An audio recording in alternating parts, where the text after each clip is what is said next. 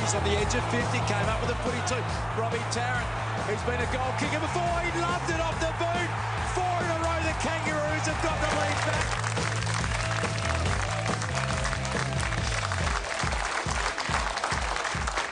And welcome back, Marngrookers. Our next guest is a very important player for the Kangaroos. Please welcome North Melbourne's Robbie Tarrant. Welcome, Robbie, and good to have you on. Thanks for having me. I imagine your club's off to a flyer this year. You're travelling really well. You only dropped one game. It must be a really good place to be at the moment, the Kangaroos. Yeah, it is. It's always nice when you're winning, and obviously the feeling around the club's great at the minute. But you know, as we've said sort of all along, although we're winning, we need to improve, and we're not playing our best football yet. So although it gives us a baseline, I guess, to build on in the back half of the year, you know, we've got a lot of work to do. Look, Robbie, thanks for coming on the show. It's always good to have a kangaroo on the show. One thing I want to ask you is your pre-season, well, especially leading into the first game, was different to previous years. You're normally a slow starter for the season. This year you've come out of the blocks. Now, later in the year, you're going to play some really quality top 4 sides twice. Yeah. Were you conscious of that at the start of the year going into the first game? Because you got some tough games coming up. People are doubting you. You've got an opportunity to prove a lot of people wrong. Yeah, you're right. We had to change things up early in pre-season. It was obviously not working for us. I think we lost maybe 5 or 6 round 1 games in a row. So, you know, when it's not working, you have to change things up. And our fitness staff and our coaching staff done that really well. And, you know, each week's a challenge for us. You know, we've got Geelong this week, and we probably don't look any further than that ahead. And, you know, we've got an aim as a club to get to that 12 wins, because historically that says that's finals. So, you know, hopefully we can take it up to the Cats on the weekend and get the job done. Why do you keep beating up on the Tigers? You know, we went into the game last week. We were on a bit of a roll last week. We won 3 on the trot. Within 10 minutes, now the Kangaroos had destroyed Richmond. But you're a bogey team for the Tigers. They can't handle the way that North Melbourne plays.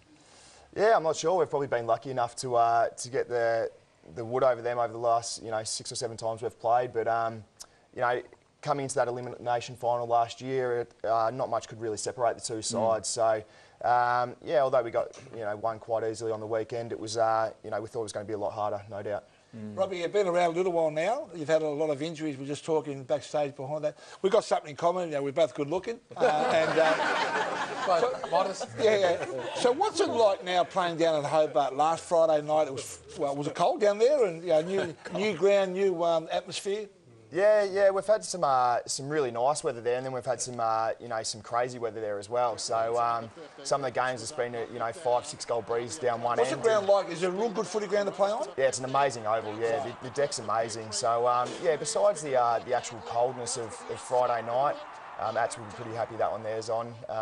But yeah, besides the coldness, it was a perfect night for football. I think we did a clinic the next day at about 9:30, and that was actually colder than the night before, so we're complaining more about that. You'd almost get frostbite sitting on the bench waiting to go on, wouldn't you, KB? Well, I think Brett Delidio at one stage had a hot water bottle. He was keeping his hands warm. They're soft down at Tigerland. We are getting soft at Tigerland. They had electric blankets on the bench as well. When you were young, still quite young, but you played at Xavier College, and you actually had Josh Kennedy was in your team.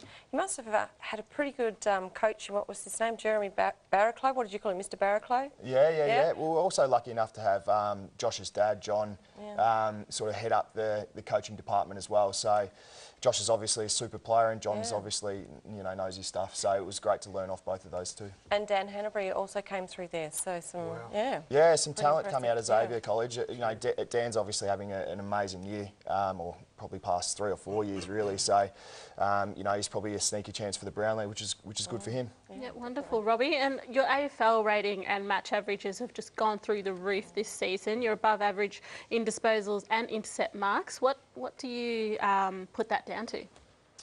I think it's just, you know, the side's playing well, and as a defender, you know, the defence is working well at the minute together. So yeah, we're just you know, we're getting developing more trust within each other, and you know, the other defenders are, you know, wanting me to play with confidence, and yeah, they're a massive help, which is good. Why is it, KB, that we don't we don't believe in North Melbourne as a footy team. They've won 9 on end, had a bit of a break, lost one. I didn't say that. Well, I mean, I've always been a believer in North Melbourne over the last few years. In fact, over the last couple of years, I kept saying it was a Richmond-North Melbourne grand final. they asked me to ask you that question. It says there. No. Richmond, North Melbourne. But Robbie, you must feel that people say, oh, you know, North Melbourne, you know, they're not getting the kudos which they deserve. Or do you prefer you don't? Yeah.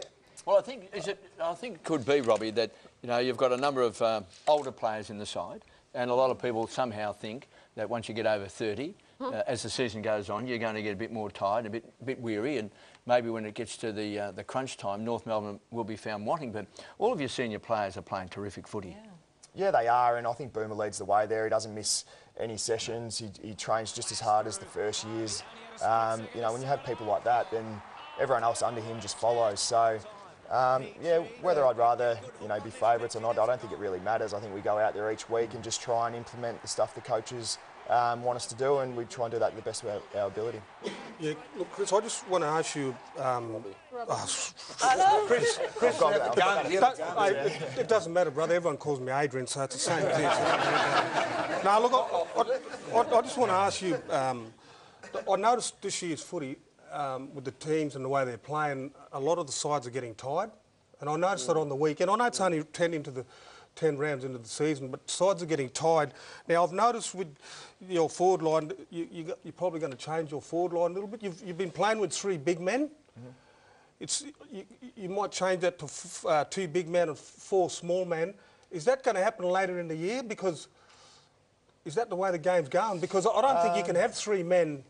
Early in the season, you could have 3 big guys, but I reckon as the season goes longer, you can't afford to have that many. Yeah, I'm not too sure. Or? I think with those 3 forwards that you're talking about, they're all really good runners. I think if you're going to play the 3, you probably can't have 3 sort of stationary key forwards. They need to be able to run, and all those 3 can get across the ground pretty well. And probably led by Drew. He's an elite runner. So yeah, I'm not sure whether the coaches will go with 2 or 3 keys. Robbie, Daniel Wells, he's very important to your side, isn't he? And his form has been fantastic. Last week he was in good form again. But I said at the start of the year, he's the X factor. He's the new recruit, basically, and he's the one when it comes to final times. I reckon he's the one that's going to set North Melbourne alight. Yeah, I think on the weekend, I think he had, nearly 30 touches and 3 goals. He's obviously a super player, but, it's just good to see Wellsy back out there and playing and enjoying his footy. I think he's had a bit of a horror run, really. The last sort of couple of years have been, really affected by injury, and, he's a super player. He's a great bloke to have around the club, and, yeah, we're all the players just pumped to have him. For us who don't know Lindsay Thomas, just talk a little bit about Lindsay Thomas, because there's a favourite or non-favourite player? Always have a go. I mean, what's it like around the club? Is he a hard Not worker? us, but the pub, the media. All the media in Australia have a go at him every week. Yeah, they do, and I don't think he's an easy target, but yeah, you're right, he does get... I guess, he just has to touch the ball and he gets run down. But he's a hard worker around the club. He's a hard worker. He's a great person. I know he does a lot of stuff for the Indigenous community, and he runs his own program down there at the club.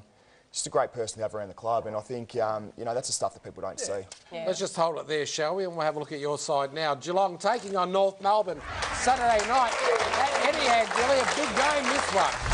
Yeah. Oh, look, I don't know about Tommy Hawkins' suspension, but I suppose if he hits him in the guts, I've seen blokes get 1 game for that, so maybe there's something in that. Stanley, good to see him back, but young Stevie Motlop, this young freak, 100 games for the mighty Cats. North Melbourne.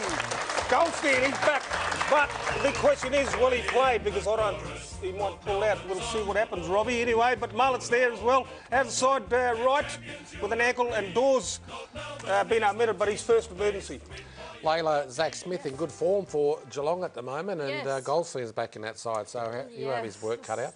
He's been, yes, a great recruit for Geelong, and arguably, probably arguably, the Cats haven't had a true ruckman since the Ottens and King combination. Yeah. So very good to see that Zach Smith's doing the No, that's good. You're right. And you can see what Smith brings to the table, and he did that in his first year at the Gold Coast, and he's obviously doing it now at Geelong. And it's always good to see a few ruckmen that like to kick some goals, but obviously, Robbie, Goldstein's back in, so it's going to be interesting to see the contest between the two. Yeah, it is, and you know we back Goldie in most weeks. We think he's the premier ruckman in the competition. But yeah, you're right. He's in great form. He played really well on the weekend, Zach Smith, and you know it's going to be a challenge to Goldie, but we'll back him in. Now you'd have to feel sorry for the mums on the weekend. It's son versus son, so it's a dilemma for. Mum, Scott. Yeah, it's a real dilemma. So, but anyway, you'd be happy because Hawkins is out of the side at the moment, and I imagine you would have picked him up because he's a big unit. So, what happens now? Have you got Shane Kirsten in mind? Are you sort of? Yeah, we'll probably go through that more tomorrow. But yeah, probably would have lined up on Tomahawk. So. Yeah, it probably changes things up and makes him a little bit more unpredictable, I guess. And yeah, we'll have the review tomorrow just to see who we're going to line up on. Looks like to me, Rob, the way you're playing this year, that you've got a bit of continuity in your game at the moment because you've had a lot of shoulder problems over the last few years. But, you know, we were talking about your confidence before, but it looks like it's sky high and you're able to read the ball a lot better because you're playing more game time now. Would that be fair? Yeah, I think it's probably over the last 2 years, it's the most time I've spent out on the park. So, you know, training and football. So, yeah, it's just good to be out there, mate. I think you spend a lot of time in rehab and that sort of thing, and it sucks, really. So, yeah, it's just good to be playing footy. Good time of your life, winning games, about 28 years of age, you're reaching your peak, you're on top of the ladder, a big game coming up. You want to play in these big games. That's what it's all about, you know, test yourself against the best, and this should be a real classic, this game. Yeah, Bliss Halves. We all say it all differently. Who's that? Bliss Halves, isn't it? Bliss fella. Bliss Halves. Anyway, I'm talking about the guy that used to be an athlete, athletics. You know, No, still is an athlete. Yeah, he still is an athlete. His name too, Gilly. Yeah, well, you know, Blizzard. You know what I'm talking about. Layla's just talked before about Geelong's ruckman. Where do you see him at, and where do you see Geelong in that role? Well, he's one of those players who can pop up anywhere because he's one of those players, as you mentioned, like an athlete. They play him on the wing. Well, play on the wing, so he can run. Obviously, he's a runner, a ball carrier. We've got Reece Stanley coming back in the side now, so he's played that role as well. But should be a great game. They've got to stop mucking around with him, I reckon, Gilly, and put him in the ruck. But anyway, selections, KB, North Melbourne or Geelong? Kangaroos.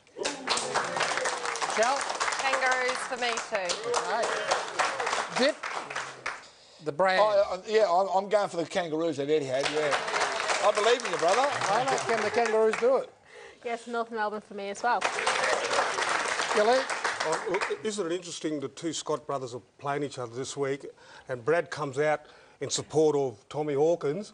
Are them two playing cat and mouse? Because I reckon they are. I reckon, oh, brother, I'm going to go, because you're on the show, brother, I'm going for the Kangaroos. And